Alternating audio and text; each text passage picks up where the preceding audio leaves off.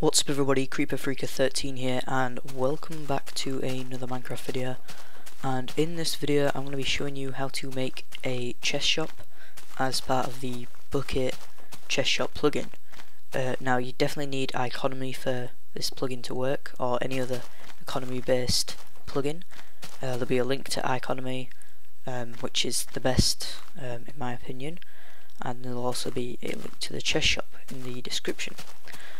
So to do it, you're going to want to have a setup with a chest. It doesn't matter what's behind it really, and then you put a sign just above the chest and you leave the top one blank, and then you put the quantity of the item you want to sell. So we want to sell 1, whichever item, and then we're going to put the buying price, so you're going to buy it for 10 and sell it for 5, and then on the last line you're going to put the item ID.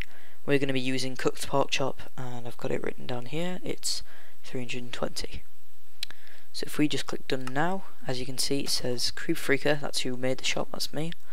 The quantity, buy for 10, sell for 5, grilled pork is what it is, and then all you have to do is just put the item in there. Now this is good especially if you have a nice little survival world going on, or even a factions one, because this will be important, because players can easily make money off this, especially if they're selling stuff like grilled pork and they have a pig farm. So that's pretty much all it is really. This wasn't that much of an in-depth video. I just wanted to show you how to make a chest shop. So thanks for watching. If you enjoyed this, don't forget to subscribe. If you have a question or a problem, then comment and like the video as well. And thanks for watching again. See you next time, goodbye.